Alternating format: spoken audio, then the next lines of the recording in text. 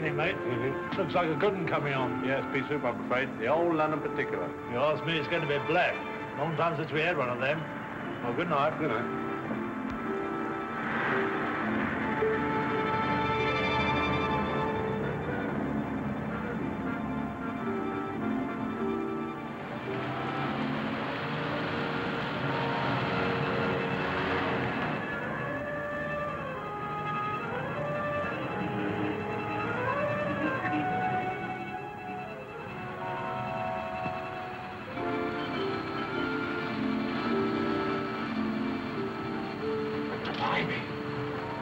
What are we stopping for?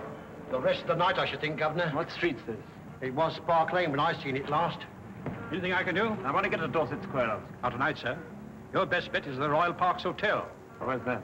Just here, sir. Follow me. All right. Bring the bags, will you? Yes, sir. Be careful. 3 steps here, sir. All right. Yep. All right, thanks very much. Thanks, Governor. All right.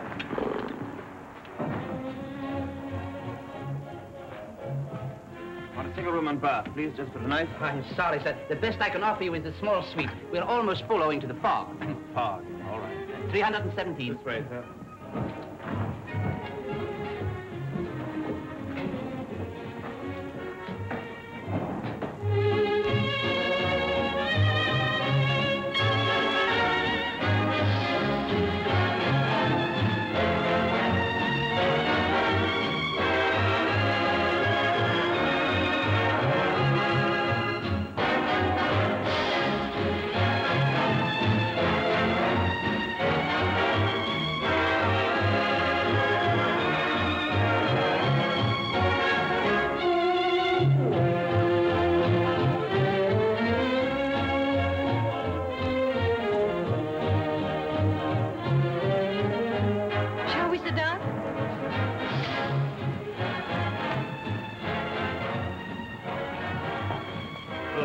May's all right, but Mayfair tonight.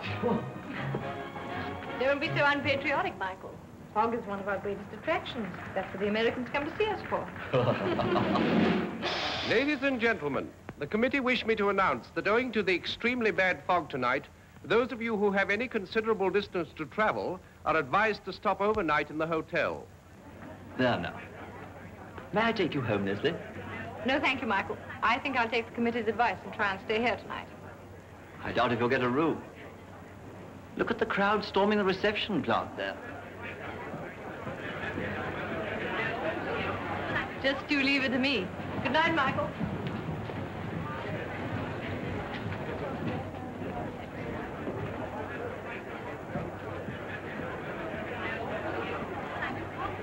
I'm sorry, madam. Not a single room in the house. We have nothing. That was the last room. But what will you do?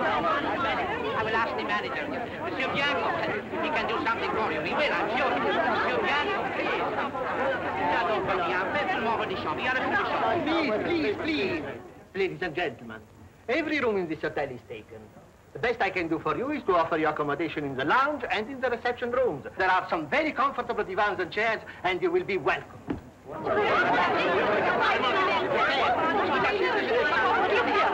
Surely some of the guests with suites will be willing to give up their sitting rooms for one night. Oh, perhaps. I will try. Will you come with me, madam? This way, please.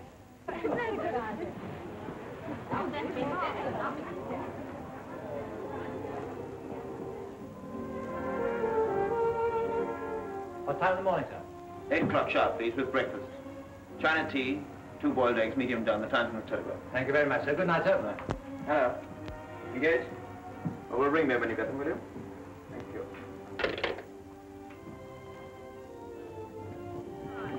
Attendez, just a moment, lady. Perhaps the gentleman in this suite will help us.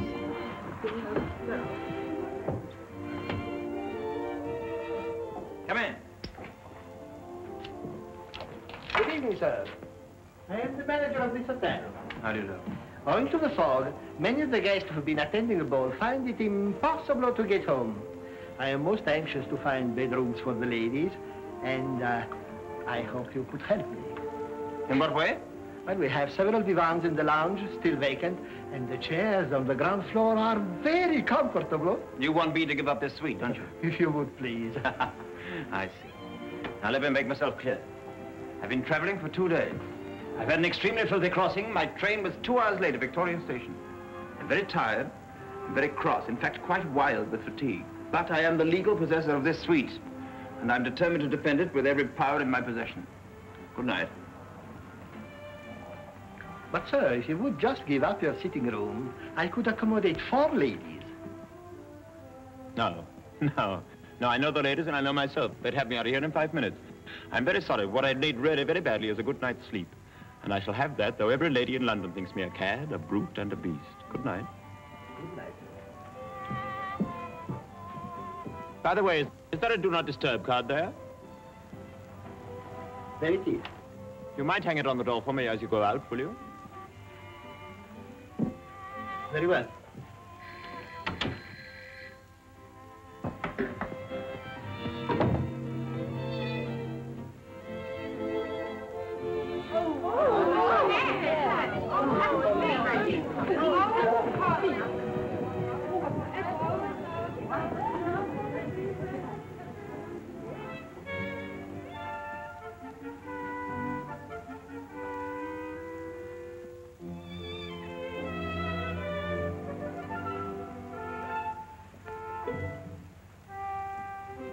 I'm awfully sorry, dear. It really wasn't my fault. I really am terribly disappointed, really.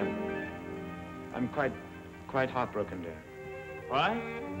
Well, dear, the train was late. Late. Yes, there was a fog. F-O-G. F as in fudge, dear. No, dear. Fudge. O as in osteopath. Yes. What? Why don't you spend it with your husband for a change? No. Go on now, go to sleep. Can't you read?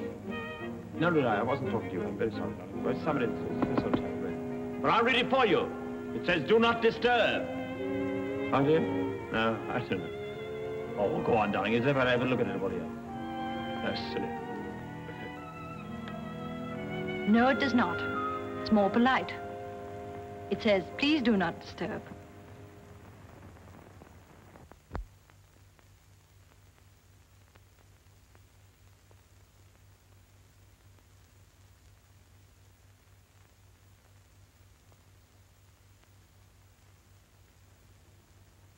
Well?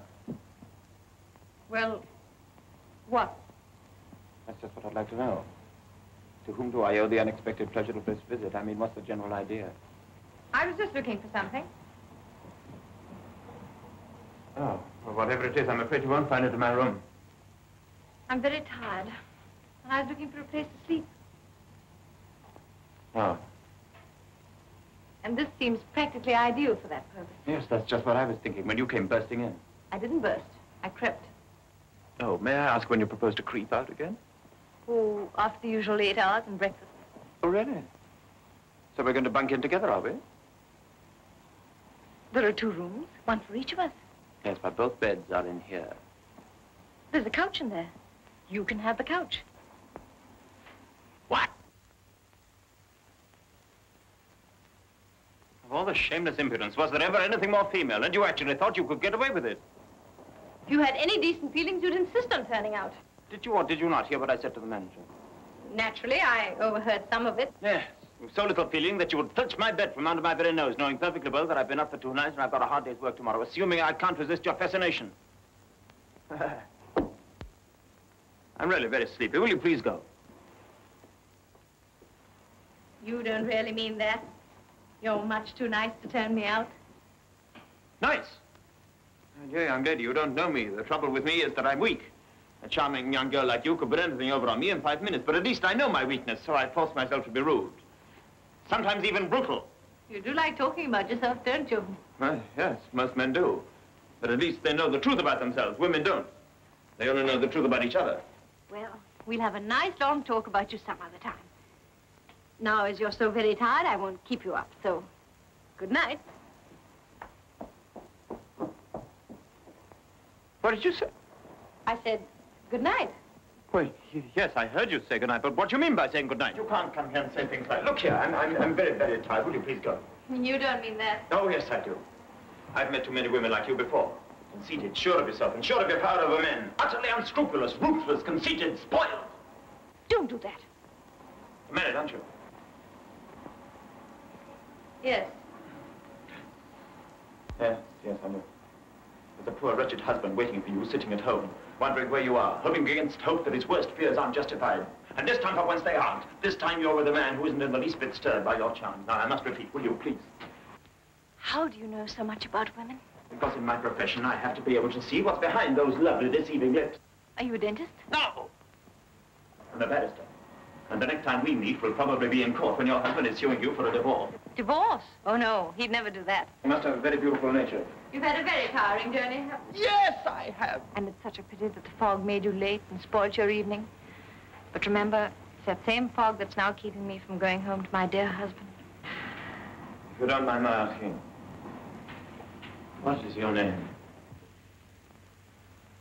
I do mind a little. Good, you have some sense of discretion anyway, and you may have my couch for the night. Oh, you're a... No, I'm not. You keep away from me, or I might change my mind.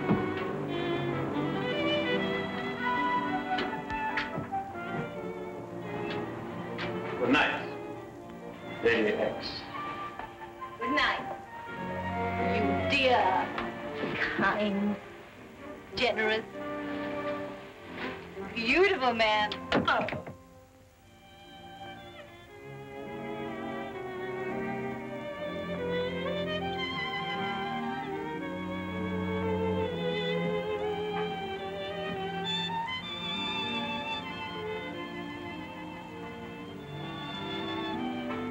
Oh, mister. What is it? Would you come in here for a minute, please?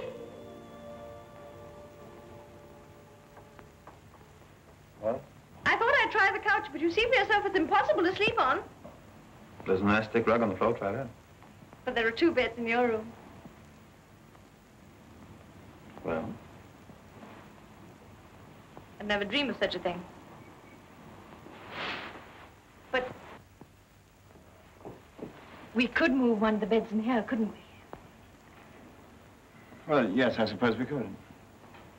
Yeah, I'll ring for the waiter. Do you think we should disturb them? No, perhaps we shouldn't. If you'll wait here, I'll bring it in myself. I'll come and help you. I really don't need any help. Come on, quite careful. Oh, I wouldn't dream of letting you do it by yourself. You were kind enough to offer me your bit, and I must offer you my help. All right, we'll take that in, will you? Now, when I say to me, from you. To me, from you. No. From you to me. You to me. To me.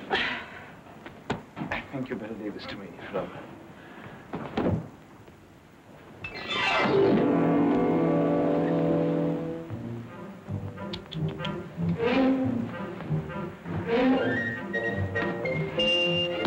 Come on. This is all the rate you're going to get. Come on, in there. This is perfectly good enough for you. Come on. Very lucky to get this. You'll be very angry about it. Stand there. Let me do it. Goodness sakes, don't try to help me again. That's what I do. Women all say can't help anyone. One man move a bed without killing him, they can't even try to attempt to make a bed. Jobs in the home should help us. About 6 Boy Scouts. Oh, come on. Luxurious? Regal? Could anyone ask for a better place to spend the night? No. Good night. Good night.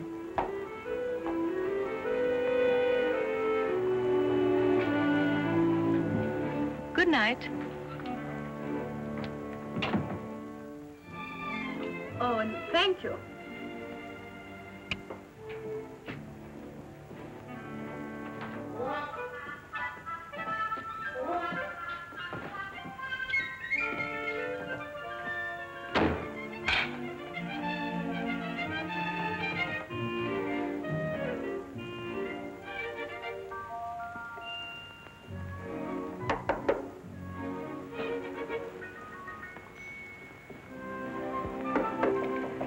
What is it?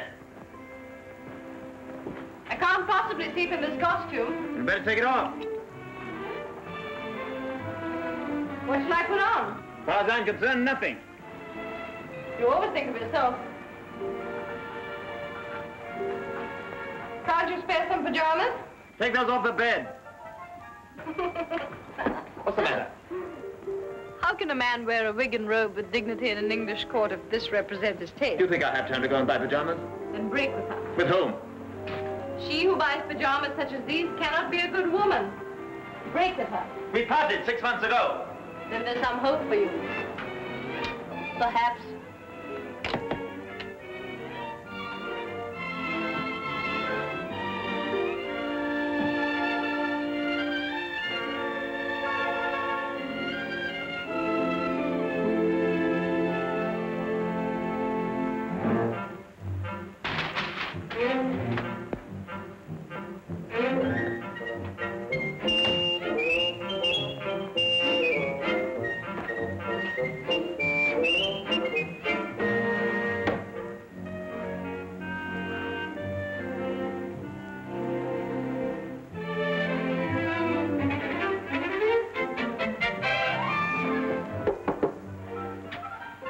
What is it? You seem to have forgotten me. I wish I could. What do you want? The elementary right of a wash. Well, here is the bathroom. But I have to cross your bedroom. Well, you're wearing my pajamas, aren't you? That's the trouble. Well, what do you expect me to do? Jump out of the window? Either that or turn your face to the wall. I'm facing the wall. Now don't you move. How long for? Until I tell you. I shall become giddy if I go on staring at this wallpaper. Set your eyes! Sound the alarm if you're approaching again.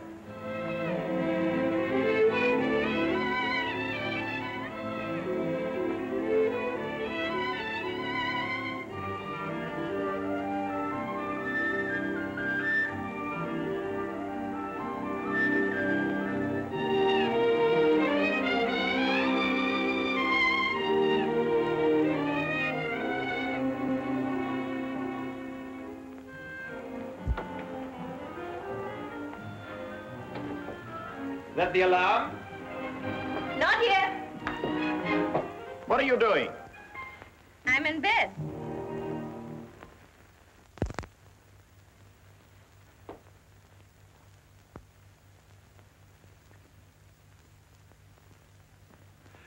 Didn't you say one could sleep just as well out there? I did. Have it then. It's better for both of us. For both of us. Well, can't you see what a delicate, what a painful situation I'm in? Out there, I'm a guest trespassing on a man's chivalry. And here, with everything around me, that, I feel less like an intruder and more like the legal owner of the suite. I see. Your conscience at rest, just think how much better you'd sleep. All right. You win. Oh, no, no, no. You win. Over yourself. You win.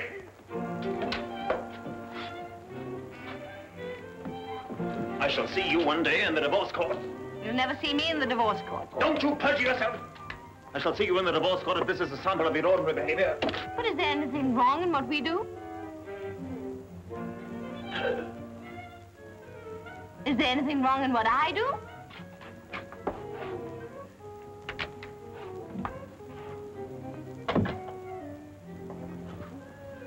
No. Good night. Good night. Sleep well.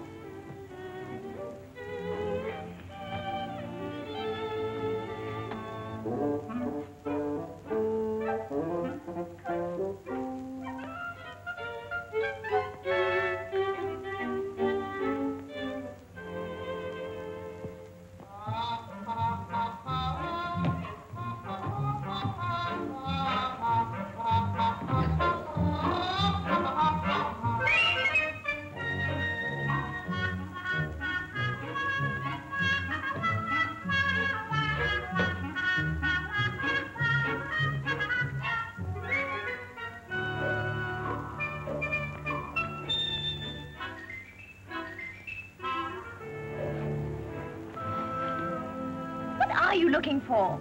My book.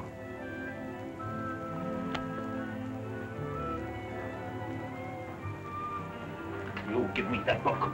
You can take any other book but this. There is no other book but that. But I simply couldn't give this up. I must know who killed the wealthy and wise Chinese banker. Don't tell me. I want to know it myself. I've only read half of it. Here, I'll make you an offer. The offer is unacceptable. But you can't read the whole book tonight.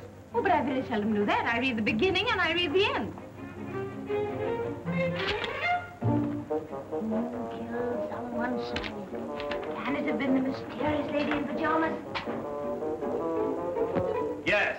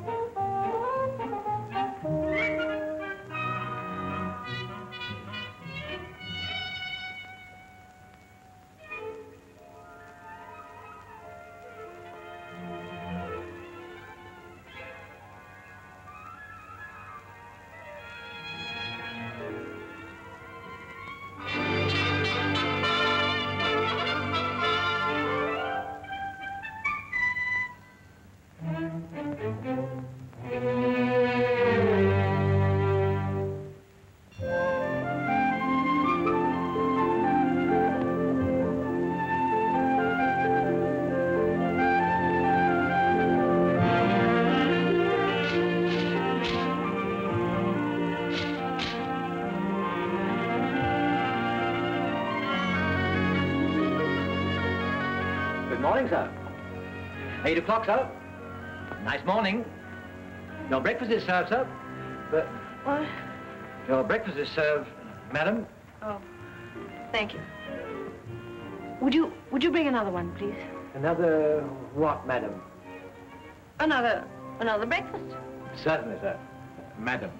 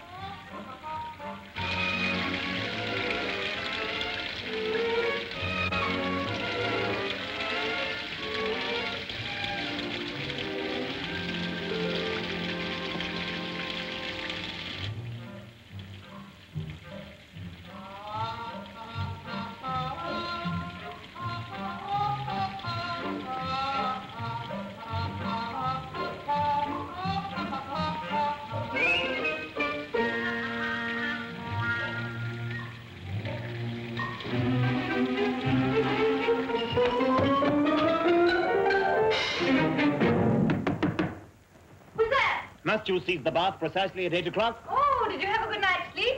I've had a rotten night's sleep, and I've got to be in court by 10:30. Sharp it on now. Yes, we all know what that means.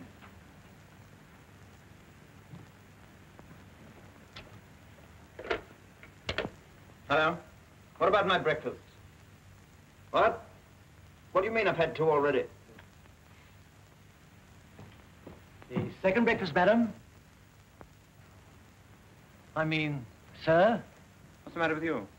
Well, the fog was pretty severe last night, sir, and things seem to be a little disorganized this morning. You're telling me. Take that into the other room. Yes. What about that one, sir? That in there, too. Certainly, sir.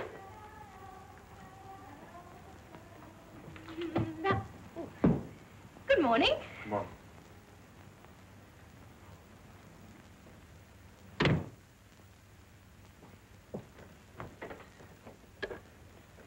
Hello? Barclay 6347.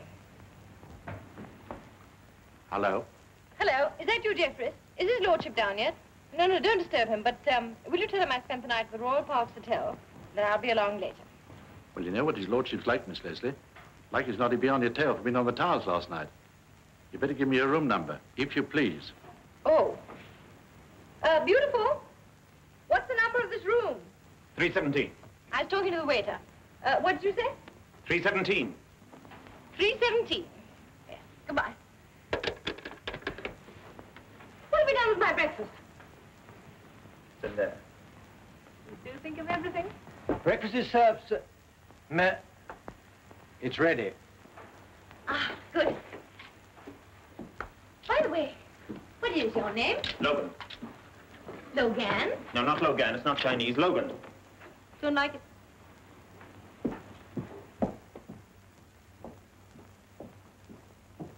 For me?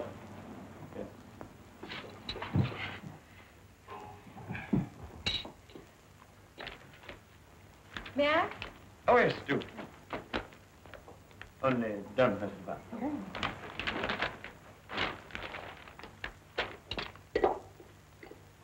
Oh, look what you've done. You've got it in the butter and the marmalade.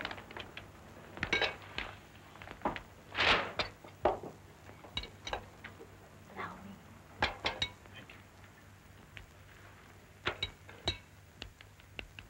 So? Thank you.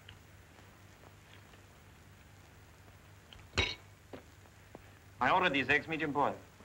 Disgraceful. In a big hotel like this? Yours the same? Oh, mine are just right.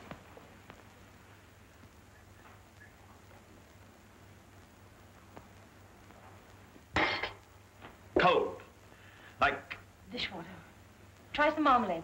It'll probably taste printer's ink. No, thank you.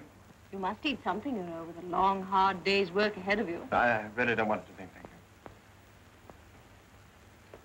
You mind telling me this morning what your name is? Leslie. What, Leslie?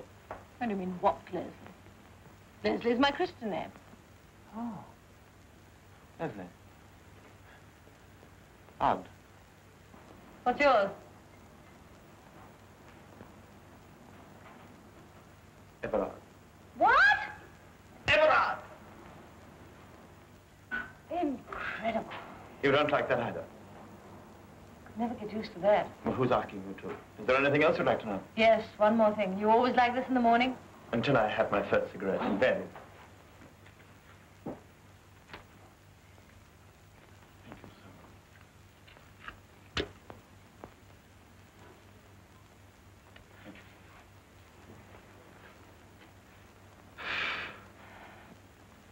You're very sorry for the woman you're going to marry. I shan't marry. Unless I can arrange that little divorce for you. Heavens, time.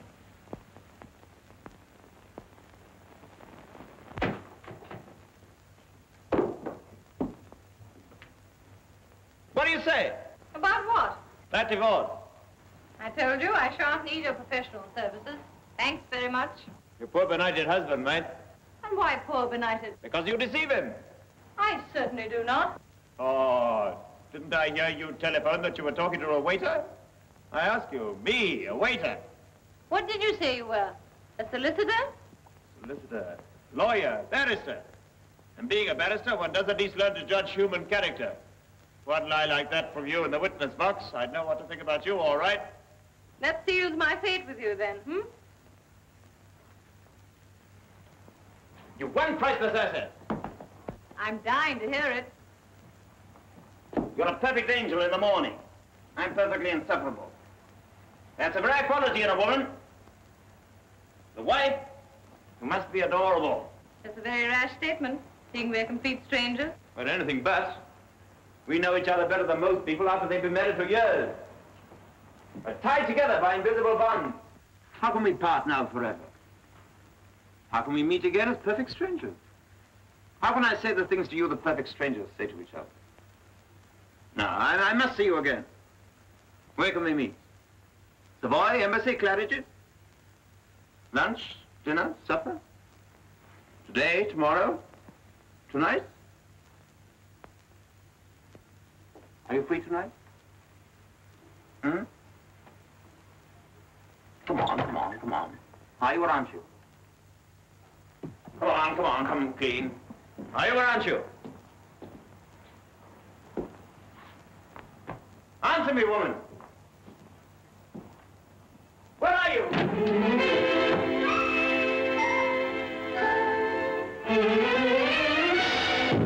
Sorry, I beg your pardon.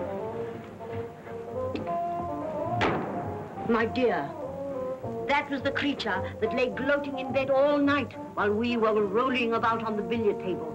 Please.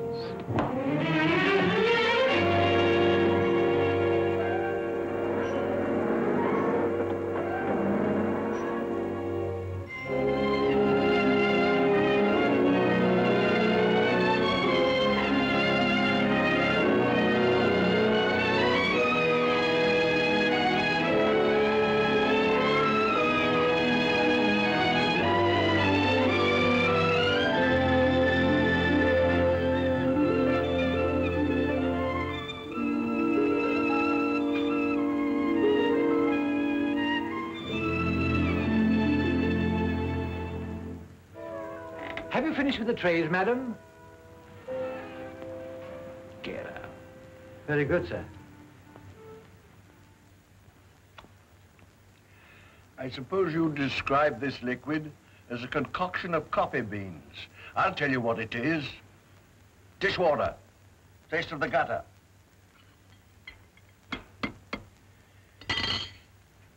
For 40 years, I have been asking you to give me medium-boiled eggs. Are these medium-boiled? They are not.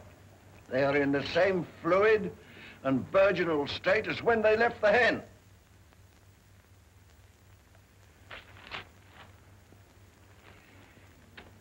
You've been messing this paper about. Been trying to do the crossword puzzle. I don't read your paper. I have my own, and you know it. Altogether, I know too much about you. Then I'd better go altogether. That is exactly what I wanted to tell you.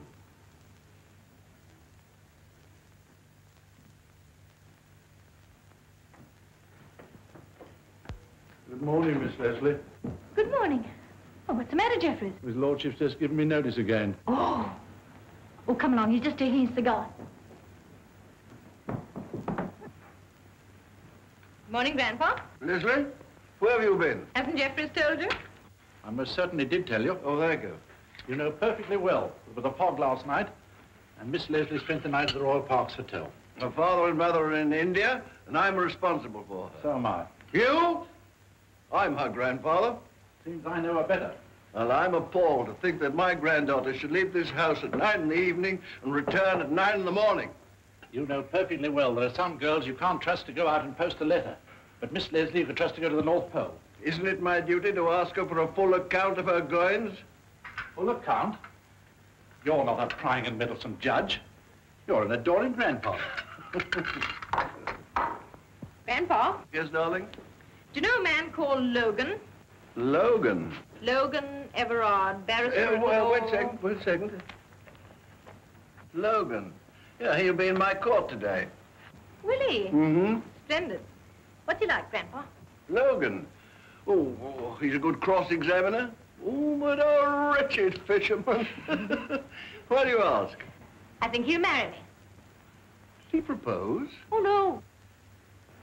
He doesn't know about it yet. Well, if he didn't know about it, how'd he... Leslie! What on earth are you wearing? Bad taste, aren't they? They're his pajamas. Whose? Logan's. How comes that you're wearing the pajamas of a man whose existence yesterday you knew nothing? I slept in his bed. What? Well, you see, he has 2 beds. So we transported number 2 into the sitting room, and I slept in number 1. Leslie, this is the limit. Didn't I tell you Miss Leslie was all right? You don't understand the new generation. No, I don't think anybody else does either. Grandpa? Yes, dear?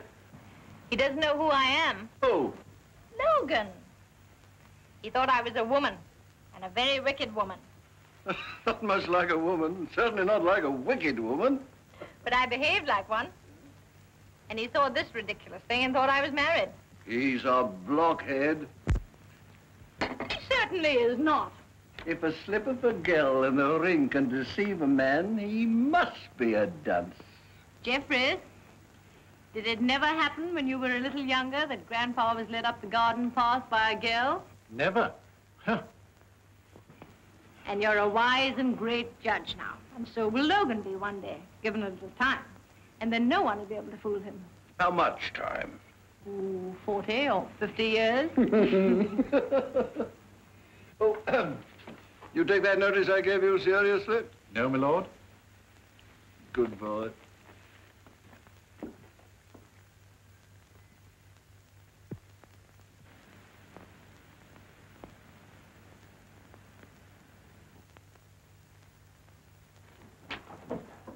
Good morning, Mr. Logan. Morning, Dan.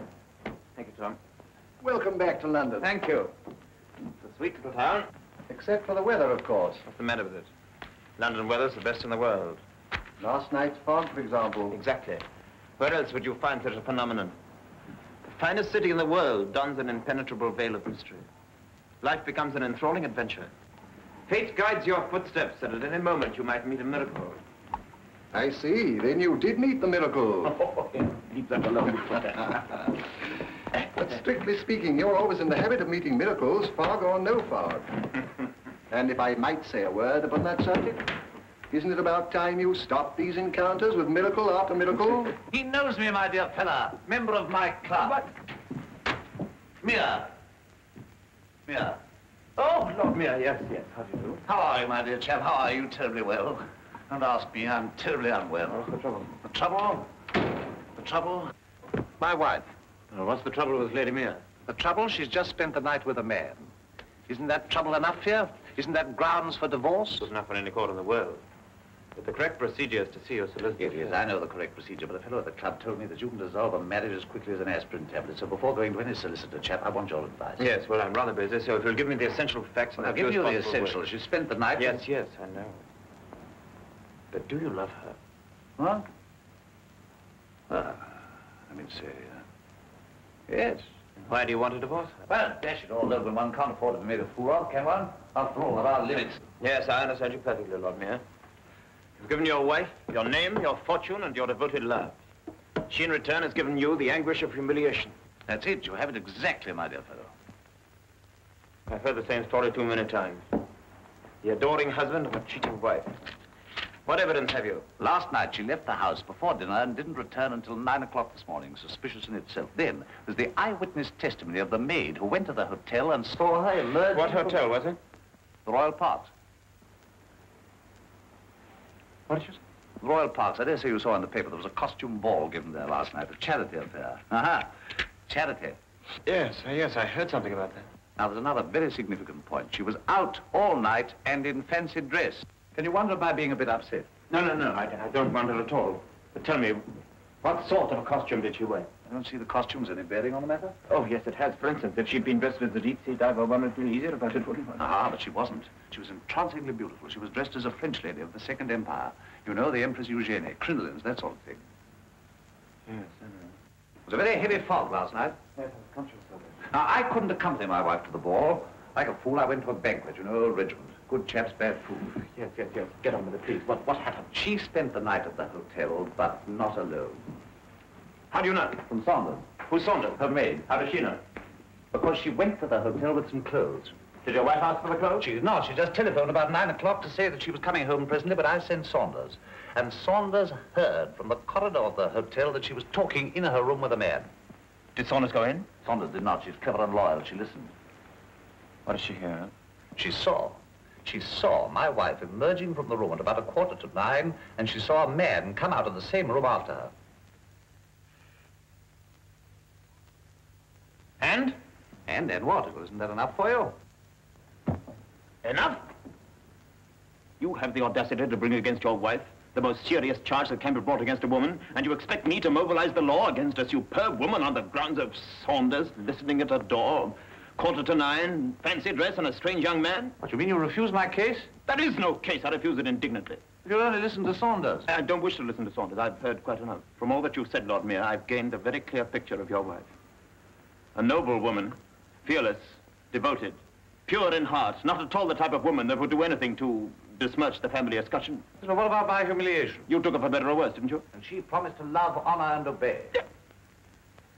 Think back to that sacred ceremony. There she stood, an innocent girl, about to face the most perilous moment in her life.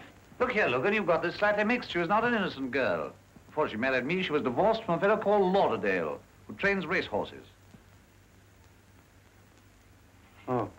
Ah, make her say oh again. Before she married Lauderdale, she was divorced from the Baron de Brissac, who makes an inferior grade of brandy. She's a French woman? An American. Her first husband was called Wild Man Kavanagh, a professional wrestler by trade. She got rid of him at Reno. Seems impossible. 4 marriages, and she's so young. Who said she was so young? You did, didn't you? Aha! As a matter of fact, she looks young, entrancingly so. She's a serpent, Logan. A viper. Coils herself about the heart of innocent men and then strikes. Must be rid of her or face certain ruin. Yes, I'm beginning to see your point, Lord Mayor. Good fellow. Then you'll take my case. Well, I shall think it over then. That's all I can say just now. I told you I was very busy. I'll call you later in the day. I'm very busy. Good day. Yes, sir. Good day. A horse trainer, a brandy dealer, and a wrestler. Oh, what's the matter with you? Do you know who that was in here? Yes, Lord Mayor. Everybody knows him. One of the best shots in the army. Oh, is he really? Well, that costume belongs to his wife. What? So the miracle's identified. Lady Mayor. Oh, please don't whistle. You have got yourself into a nice mess now. How are you going to stand up in court and blackguard correspondents for doing exactly what you've been doing yourself? Look here, Slade. That's the dreadful part of it. I didn't do anything. Oh, and what would you say to a correspondent who told you that? But it's true, I tell you. I swear to you. Nothing happened. Nothing at all. All right. Go ahead and swear, but Mr. Logan, do you expect me to believe that nothing happened? Oh, I say. Mrs. Johnson, do you expect me to believe that nothing happened? Well, that is, you see, well, nothing of any consequence, if you get what I mean. Oh, yes, I get what you mean. So I've no doubt does his lordship. I'm afraid I should prefer an explanation. Any explanation, Mrs. Johnson? Can you explain to his lordship what you mean? We have ample opportunities in this court for learning what women mean, or what they mean, if in these days they mean anything at all. Silence in court. My lord, there is one very simple explanation of this case. Mrs. Johnson is a woman. I need scarcely remind your lordship that woman has a religion of her own. The ancient creed of womanhood. It contains only one article of faith, but every woman sincerely and steadfastly believes in it. And that is that she is the unique and perfect achievement of the human species. A being especially evolved to be above criticism, beyond reproach, and outside the law. Man in his folly and kindness has been bamboozled into accepting woman as a rational being and has granted her emancipation on that assumption. What is his reward? Modern woman has disowned womanhood, but refuses man's obligations. She demands freedom, but won't accept responsibility. She insists upon time to develop her personality, and she spends it in cogitating on which part of her body to paint next. By independence, she means idleness. By equality, she means carrying on like Catherine the Great. Carry on like who, Mr. Logan? Catherine the Great, my lord. Oh, carry on like Catherine the Great, eh? Oh, thank you. By companionship with man, she means that he should wait upon her hand and foot. Modern woman has no loyalty, decency, or justice. No endurance, reticence, or self-control. No affection, fine feelings, or mercy. In short, she is unprincipled, relentless, and exacting. Idle, unproductive, and tedious. Unimaginative, humorless, and vain. Vindictive, undignified, and weak. And the sooner man takes out his whip again, the better for sanity and progress. My lord, that is the explanation of Mrs. Johnson, and that is the explanation of this case. You may stand down.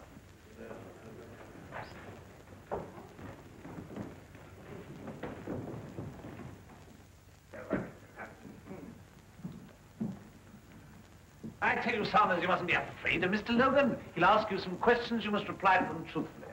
I know, but whatever will Lady Mayor think of. Whatever Lady Mayor thinks, no harm will come to you.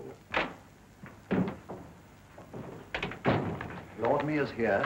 He's got his solicitor with him and the principal witness, Saunders, the maid. But I can't let her see me. She was at the hotel. Well, you're going to be caught sometime. It may as well be now. Oh, no, my judge. Right, we'll go right in. Ah, Logan, I thought I heard your voice. Now, this is Hallfire, my solicitor. You know each other, don't you? Good morning, Logan. And this is Saunders that I told you about. How do you do? Please sit there. Have you any further doubts about my case? Saunders will dispel them. Saunders, you saw the man, didn't you? I did, my lord. And you'd never seen him before. Well, I'm not sure, my lord. You're not sure? You can't have seen it very clearly. I didn't have my glasses on, sir.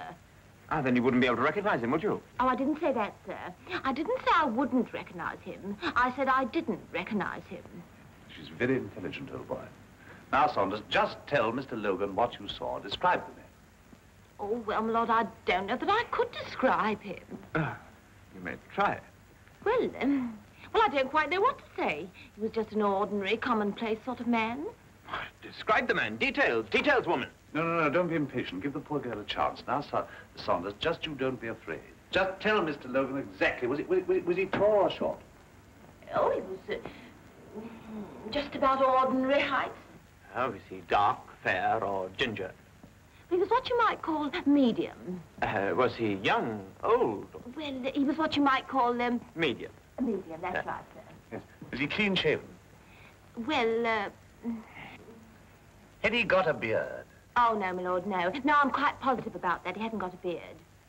He might have had a small moustache, though. Ah, he had a moustache. No, he didn't. Well, at any event, you're quite sure that you've never seen him before or since? Quite. Yeah. What is this, Slade? The lady is here, sir. What lady? The lady in the case. The lady in the case. Excuse me. Well, what have you come here for? To return these. Your pajamas. Thank you. Anything else? Why? What's happened to you? You're not nearly as sweet as you were at breakfast. I'll tell you what's happened. Your husband's in there. Who? Oh, I don't blame you at all for being so confused.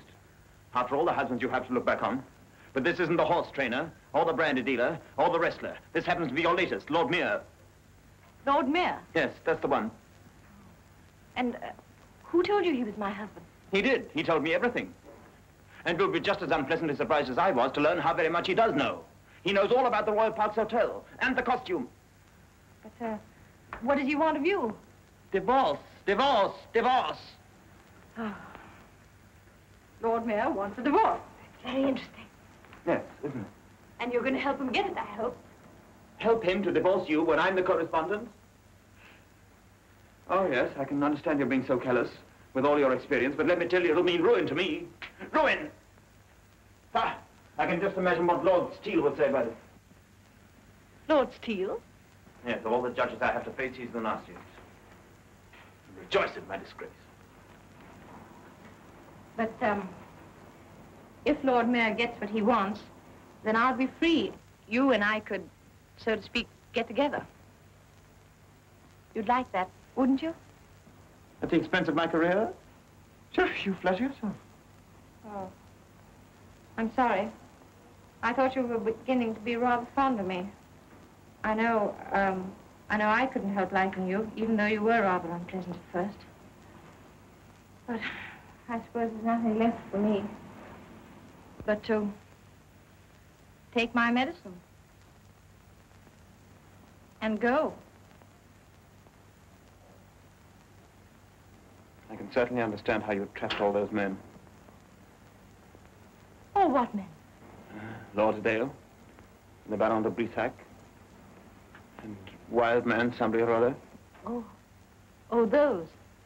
Yeah, those. And then poor Lord Mere. Now me. You? Yes. I shouldn't admit it. I love you. Even now that I know the horrible truth, I'm wild about you. I want to take you in my arms. Then why don't you? I don't know.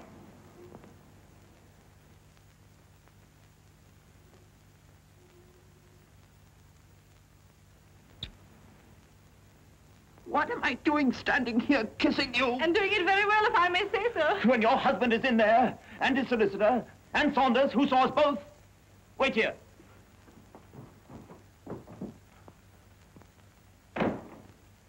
Now think, Saunders. Think, you know, just think. Don't be a fool, Saunders. Oh, I am thinking, Yes, sir. now, I really am. I can't go on. Sit down. Now try and think of something. Now, where were we? Oh, yes, the man from the Royal Parks Hotel. You say you wouldn't recognize this man's face at all? No, sir, no. But I think I know his walk, sir. Yes, but you've never seen him before or since? No, sir, no. But I've known all the other gentlemen that we had since we got our first divorce in Reno. Saunders has been a faithful maid of my wife ever since her first marriage, haven't you, Saunders? Yes, my lord. 5 years. 5 years. You've established a world record, Saunders. Now then, after the divorce in Reno came the marriage with the Baron de Brissac. No, sir, no. After Mr. Kavanagh came Mr. Miller. Mr. Miller? Yes, well, I don't think all these details necessary. I'm very sorry, Lord Mayor, but if you want me to handle this case, I must hear every detail. Yes, you only do yourself harm if you hide anything from your doctor or your lawyer. Right? Yes. Now then, after Mr. Miller? Mr. Van Houten. After Mr. Van Houten. Baron de Brissac. How long till the divorce? 14 months, sir. 14 months. And after the Baron de Brissac? Mr. Miller. Mr. Miller came after Mr. Kavanagh? No, sir, no. That was Mr. Miller the first, sir. This is Mr. Miller the second, sir. Oh. Is there a Mr. Miller the third? No, sir, no. Only Senor Mendoza from the Argentine, and then Mr. Lauderdale, and then his lordship, sir. Plain sailing. Well, Logan, you've got all you want. Yeah? Will you undertake my case? Yes, I will. My friend Hallfry will prepare it for me, and I will get your divorce for you. Good lad. Now, come along. Yes, you're sure you're not worried about us not knowing the man at the Royal Parks Hotel? I know the man at the Royal Parks Hotel. What? That is, I know the kind of fellow he must have been. After Mr. Miller the first and Mr. Miller the second, and Senor Mendoza from the Argentine. He looks like being a fourth fool. Good afternoon.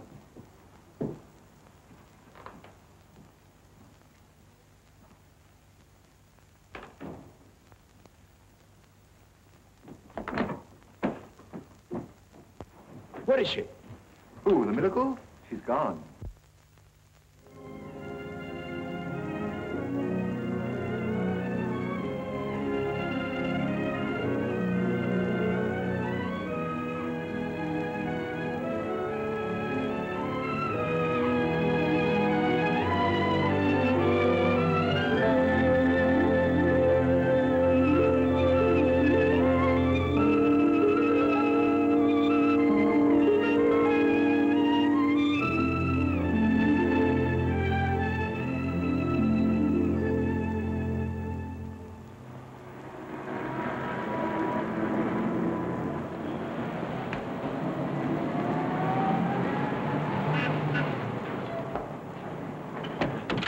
I've decided to take on the case. You've decided to face scandal? Yes. Ruin? Yes. And the reason for the sudden courage is because Saunders is short-sighted and you think you're safe. One's never safe in a case like this. And why take it on? Because I hope that you will marry me when you are free. Will you?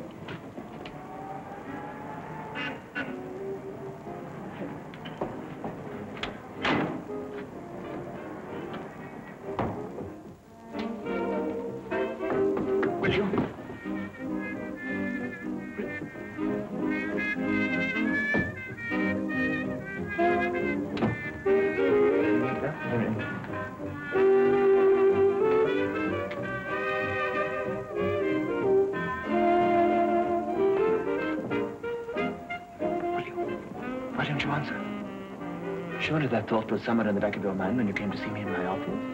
It might have been. But then I didn't like you in your office. I much preferred you in your bedroom. Our bedroom? My bedroom. Surely that's the proper place to judge your future husband. Aren't you frightened any more of the hectic years of my past?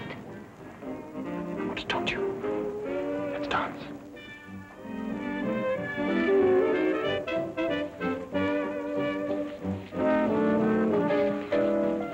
You look so incredibly young. As a matter of fact, I don't feel old at all. Sometimes when you smile at me, I feel that you're as guileless and innocent as a child. That's why I smile at you. Seems incredible that you should have been married 4 times in 5 years. Why did you divorce Kavanagh? Oh, Kavanaugh. Oh, he became a bore. The Baron de Brissac? He became a bore, too. And Lauderdale? Oh, he was the most awful bore of the lot. I'd much rather be married to a brute than to a bore. Hope I've not become a bore yet. Oh, no. I find you very interesting. Very, very amusing.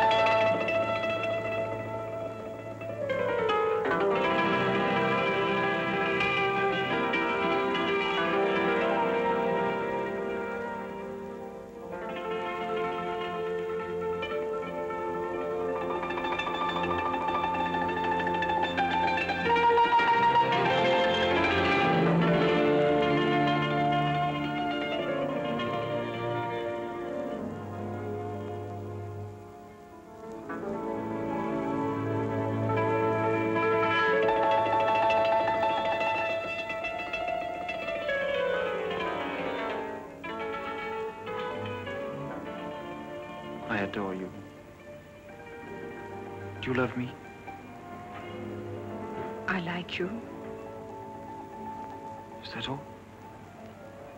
I'm very fond of you. That's not enough. I might be interested in you. That's still not enough. Please be frank with me. I thought that the greatest virtue of the modern woman was that absolute frankness. But haven't I been frank with you? Haven't I told you all about Brissac and Kavanaugh and Lauderdale? What more do you want?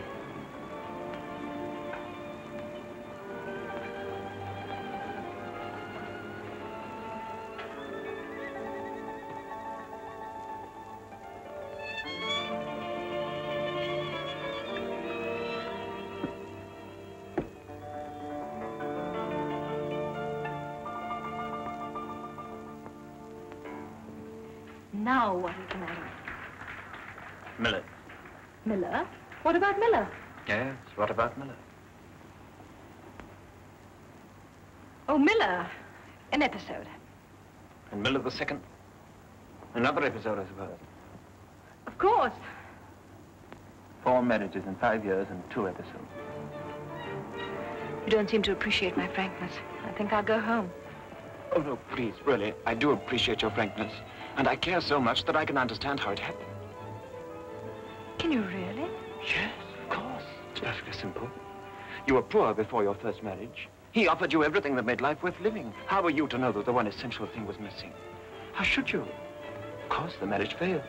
But a woman like you, a woman with ideals, is just like a man. She has to go on searching until she finds the right man, the real man, the one man in the world for her.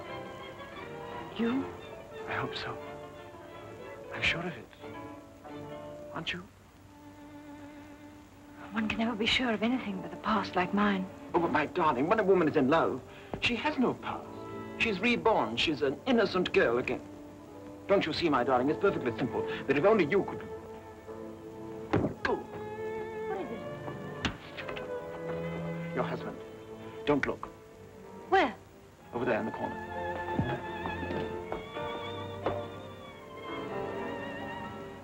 Coward. I'm not. I just don't want a public brawl, that's all. Very well. Let's go. Not that way. The usual magnum for 2? The usual magnum for 1.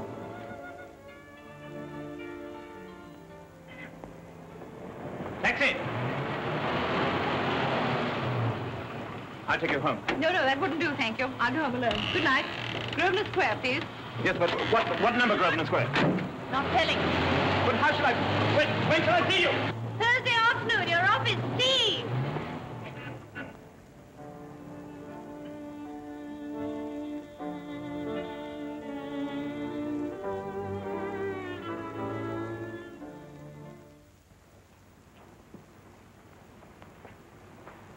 Hello, Grandpa. Sorry I'm late. Not at all. Proposals take some time. How did you know? Little girls having a special glitter in their eyes after a proposal, even today. You're a wise old man. Did you tell that jackass the truth about yourself? No, and he's not a jackass. Does he still think you're a cheap woman? He's a jackass. He thinks I'm the wickedest woman in the whole world. He thinks I've had 4 husbands and several... Did you tell him that you had 4 husbands and several... No. He told me. You know Lady Mare? Mm-hmm. Well, she was at the ball at the Royal Parks Hotel, and she had a winter halter costume, too. And some adventure. Two? And Lord Mayor's divorcing her, and Logan thinks I'm she. Thinks that you are Lady Mare? Huh? Yes, but he's very sympathetic and very understanding. He sees very clearly that my unfortunate past was one long search for the right man. Himself? Yes. And he also says that a woman is chaste and reborn again when she's in love. Mm-hmm. I don't like the sound of that. He may get a shock when he discovers the truth. But aren't you a little cynical, Grandpa? I don't think so. And every day I learn things about which even the cleverest grandchildren know nothing at all.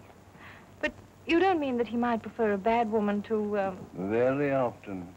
And so do you. Certainly. What made you play the woman with the past? Because you felt you could wear your imaginary adventures like an alluring costume, didn't you? Yes, and apparently with great success. The danger is that when the costume falls off, the young man may look at you and wonder what on earth he saw in such an innocent little slip of a girl. Granddad, what shall I do? I love the brute so much.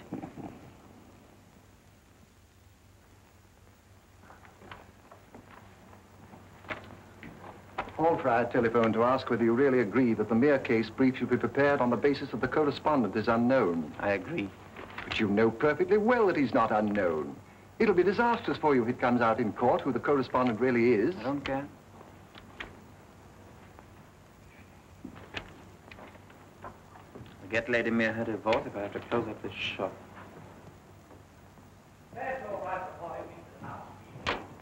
Ah, there you are. How are you, old boy? I hope you're terribly well. Thank you. Yes, I am. Terribly well. Yes, so am I. Terribly well? Yes, terribly well.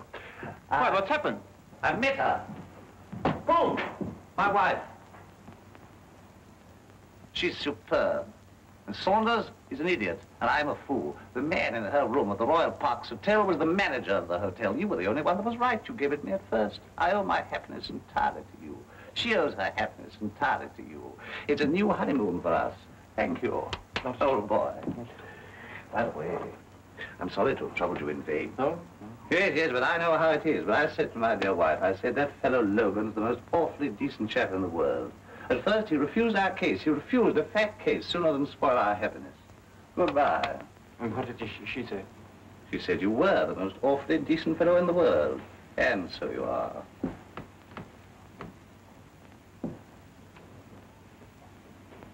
Will you give her a message? Yes.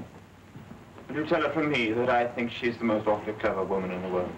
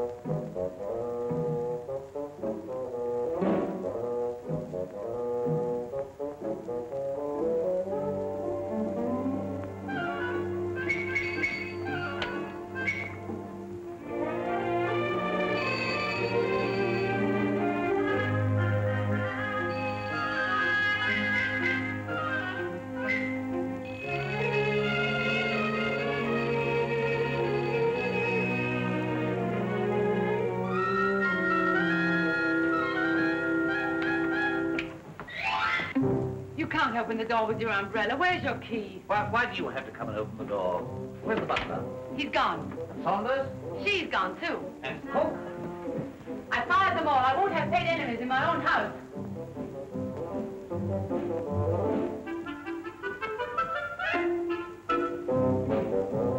Darling, forgive me. Smile. It was the manager. What? Where? When? In your room at the Royal Parks Hotel. It was the hotel manager. It was not. You say it was not? Then who was it? Oh, it was John, George, Ingleby, Thomas, a president, a prime minister, and a baritone. You're just trying to confuse me. What do you want, a divorce? All right. You can have it. Now get out of here. Get out of here. Go and see your lawyer. See him? Or go and see him again. No, darling. Don't darling me. Get out of here. No, I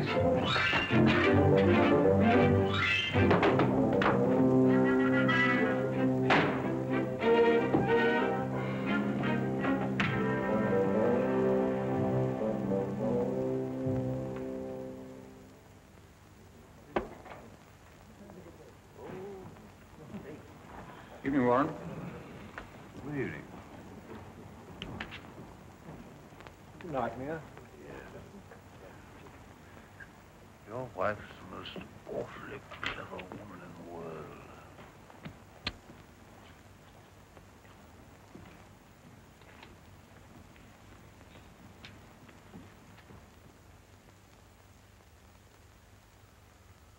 What do you mean my wife was the most awfully clever woman in the world? Ah. Thank you. Good. How much is that? 8 and 9pence, my lord. What, 8 and 9pence for a whiskey and soda? That's 5 you've had, sir. 4 doubles already, and this one. Good. Here you are. Thank you. What's your opinion of women, Peter? Well, my lord, they have their uses, as we know, but as for consorting with them, as you might say, I've only dabbled in it. Well, you leave it at that. Women are a menace, Peters. Look at Eden. What, the foreign secretary, sir? Oh, you fool. The Garden of Eden, Adam and Eve. You know the story? Yes, I've heard of it, sir. It was a bit before my time. Yes, well, it's still going on. The woman leads the man up the garden path and leaves him in the lurch, was naked in the grass at the Royal Parks Hotel. Can't say I ever heard that bit, sir. It's true. They can't do that sort of thing to me. I'm the last man to hang about where I'm not wanted. You know that, Peter? Yes, my lord. Yes, well, good night, Peter. Good night, sir. Curse these cigars. Pickles.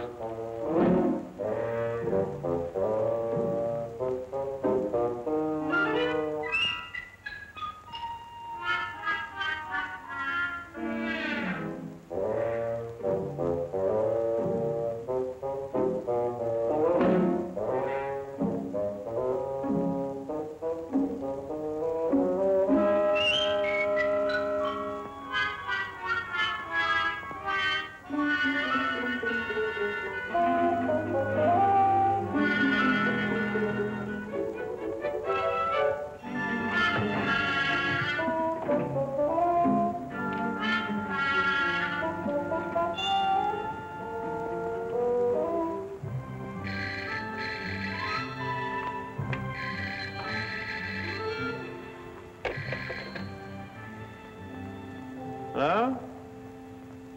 Yes, this is Logan. Must see you, old boy. Must see you, old boy. Matter of life and death. What? What? But it's 3 o'clock. I know, but coming right round to see you. It's a matter of life and death.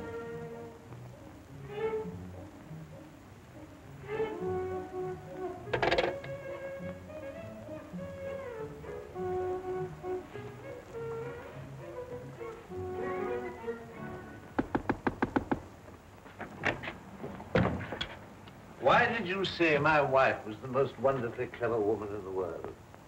No, look here, Mia, it's 3 o'clock. Why did you say my wife was the most wonderfully clever woman in the world? And sometimes one just says things for something to say. No. Lawyer chaps make your masses of money because you don't say things just for something to say. Why? Why did you say my wife was the most wonderfully clever woman in the world? Sit down.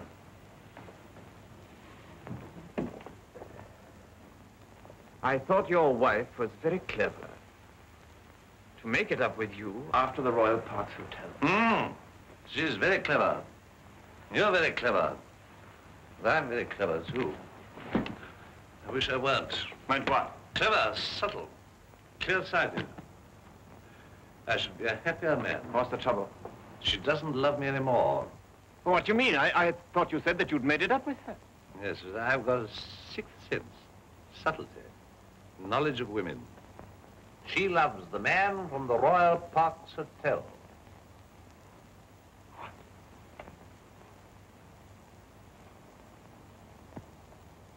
Just a minute.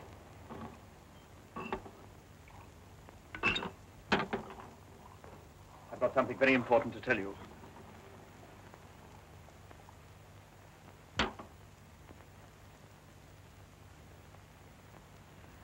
I am the man from the Royal Parks Hotel. You? But you can't be. You're a barrister. Your wife spent the night in one of my rooms. But don't dare to suspect her. Nothing happened. And why are you telling me this? Because I love her. And if you're going to divorce her, then I'm going to marry her. But she's going to marry you? I hope so. If she's in love with you? I think so.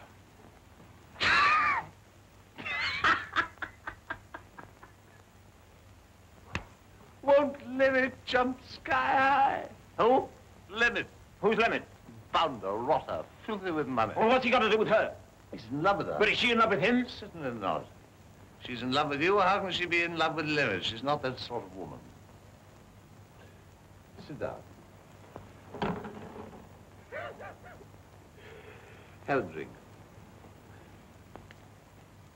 If I've got to divorce her, I prefer you to Limit. You're a gentleman. Limit is not.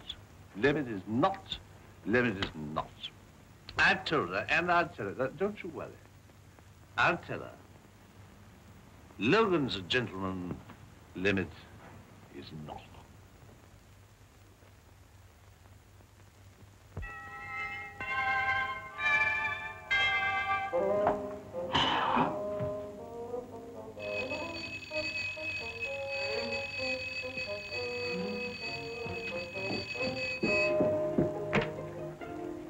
Who are you? Who are you?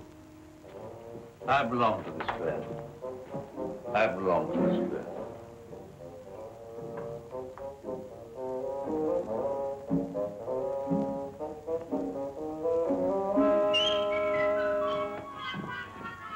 Get out. Darling, I'm wise and generous. You're drunk. I'm not, and you'll see it, because I've come to tell you this. Logan's a gentleman. Limit is not.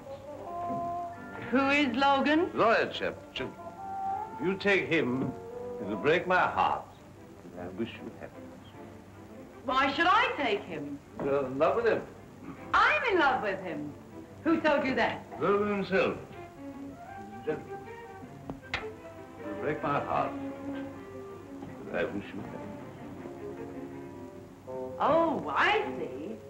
So you're willing to divorce me so somebody by the name of Logan can marry me. Is that it? It'll break my heart, but I wish you happiness. Will you please get out of here? Go to your club and go to bed. I wish you happiness.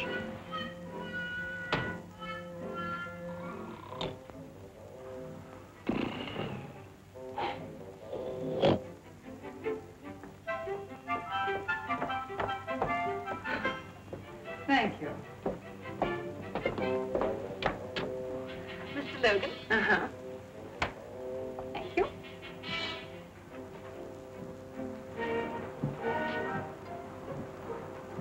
Molyneux? Uh-huh. Becker? Uh-huh. Who do you wish to see? Mr. Logan, please. Well, what names, please? Lady Mare. Did you say Lady Mare? Are you Lady Mare? Well, I am, but who are you? Oh. Oh, Lady Mare, come with me, please.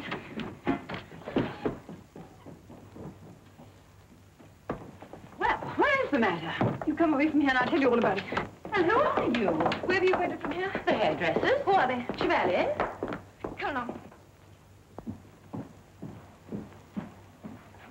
Where is she? Well, they were here, sir. What do you mean, they? Where is she? She was too, sir. Now, you opened the door, and she came in. They came in, sir. What did you ask? What name, madam? And what did she say? They said Lady Mayor. She. They? One lady said Lady Mayor. Two, sir. There were two ladies here? Two, sir. And two ladies said Lady Mayor. Two, sir. Where are they, then? Well, they just disappeared, sir. You better disappear, too. Go back to your father and tell him I'm no use for a congenital idiot.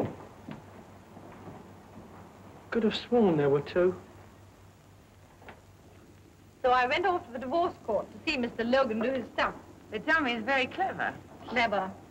If you call clever bullying and browbeating somebody who can't hit back. And he knows nothing at all about women. Do any of them? There was some wretched creature in the box called Mrs. Johnson or something, and Logan was acting for her husband. And what do you think he said about women? Could have been anything. He said we were merciless, stupid, brainless, and hopeless. But you know, he's not far wrong. Anything else? Yes, he said we spent half our time wondering which part of our bodies to paint next. Oh. Well, my dear, now that is a lie.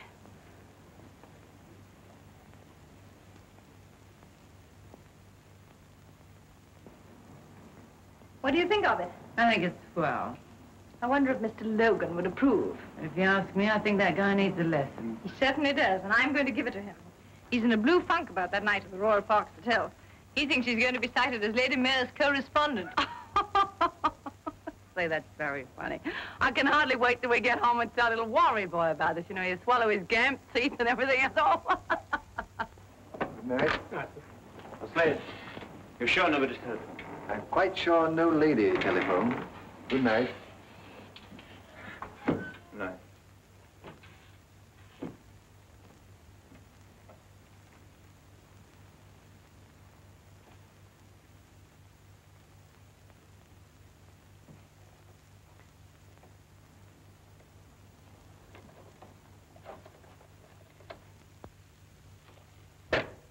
Good night, sir.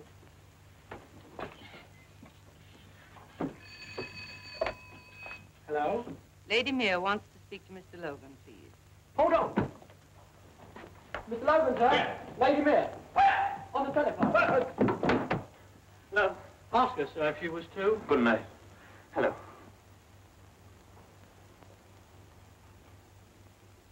Hello? Oh, is that you? Oh. Why didn't you come? Because I don't like your office. Where can I see you? Where? Where? Let me see. Why don't you come to Mayor Hall for the weekend? Mayor Hall in Hampshire, you know it. Oh, yes, I know, but do you think that would be right? Frightened again. Goodbye. No, wait. But if you don't want to see me... Well, of course I want to see you, but... Has Lord Mayor not told you?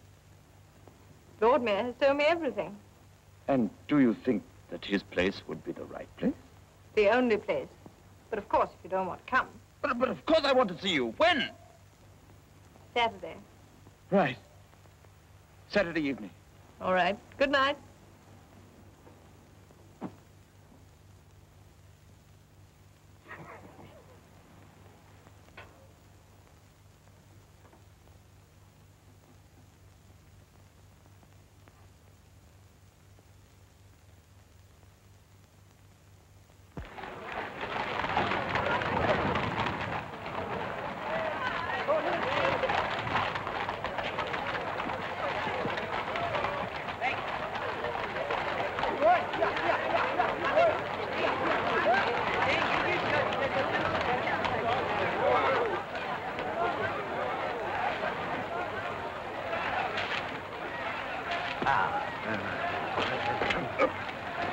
Well, Miss Leslie, feeling fit to face your fences?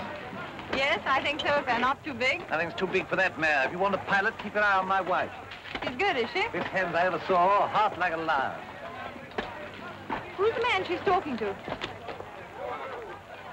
By Gad, it's that cad limit. Why cad? Awful fella. Shoots foxes all the summer, rides over hounds half the winter. And what does he do with his spare time? Makes up to other fellows' wives, but if he thinks he's got a chance with Claire, he's barking up the wrong tree. I'll meet you at the Berkeley at 3 on Thursday. By the way, what time are you expecting your friend Logan? Oh, I shall think around tea time. He's driving down. Let's be off, right?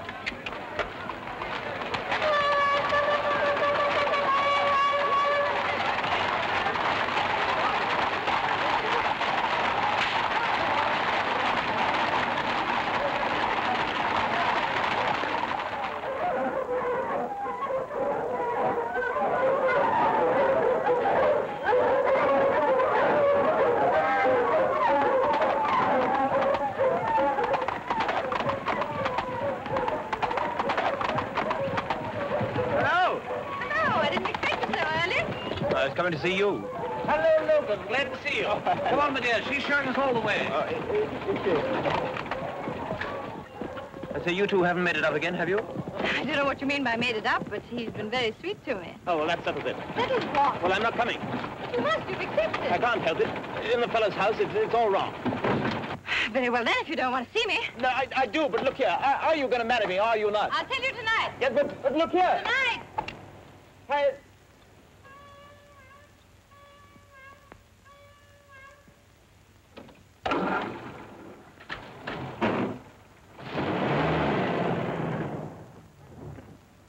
Well, I wish your Mr. Logan would come down. The suspense is killing me. Me too. I bet he feels an awful ass when he finds out who's which. What? Then don't make it worse by laughing at him. Please sit here.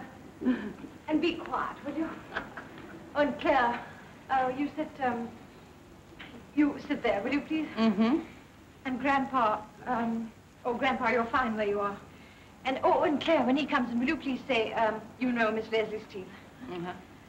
And I'll stand, here, no. Better go there. Stand here. Shh, be quiet. Mr. Logan. Mr. Logan, it's nice of you to come down at such short notice. You know Lord Steele? Yes, of course I do. And, of course, you know Warren. Yes, I do. And this is Miss Steele.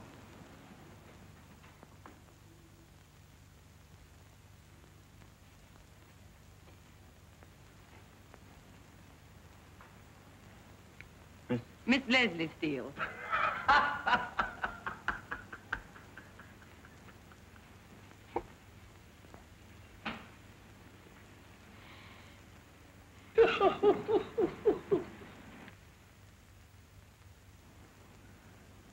No, I don't know Miss Steele. And I don't want to know Miss Steele. I think that Miss Steele is a very unpleasant, dishonest young woman. I say, old boy, don't lose your sense of humor. It's only a bit of fun. Well, you go on having your bit of fun. You have your bit of fun with Limit, and you have your bit of fun with the hotel manager. Miss Steele can have her bit of fun with the next poor fool that falls in love with her. In fact, you're a damn funny lot, couldn't I?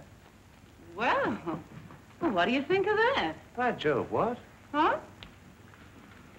Oh, Grandpa, did you hear what he said? Yes, darling. Good, wasn't it?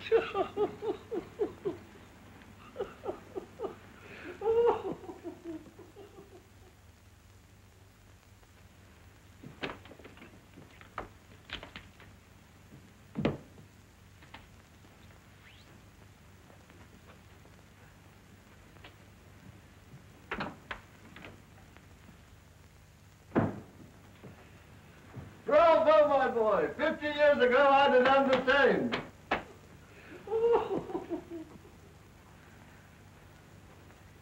And I think he's right. You're not going to let him get away with it, are you? No, I'm not. Up to now, he's been after me. Now I'm going after him. Atta boy. He left no address. None. Didn't he say when he was coming back? Yes, never.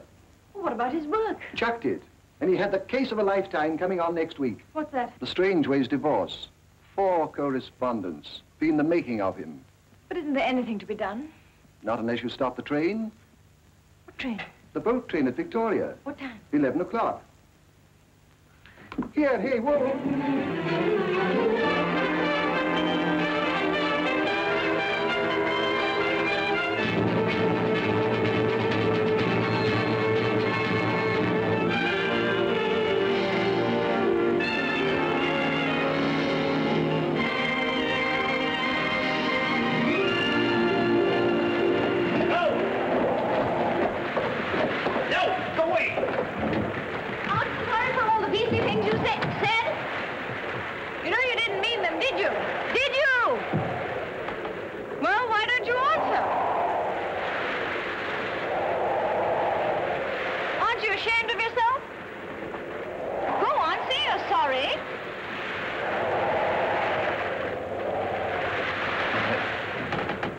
Oh, my poor darling.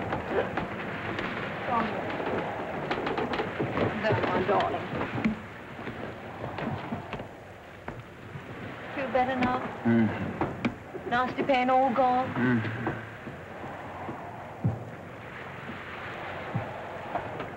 I've chosen the sweetest house. Pretty sure of me, weren't you?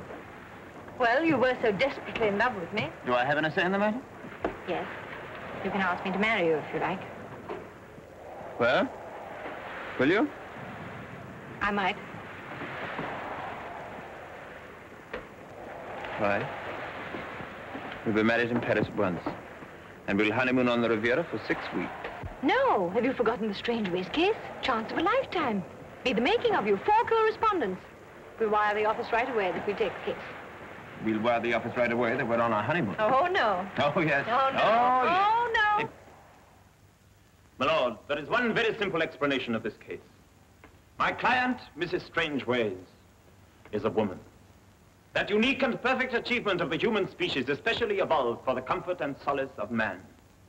A tender, delicate organism put into this rough world to make life a little brighter and a little happier by her beauty and by her tenderness, and I say it advisedly, by her purity.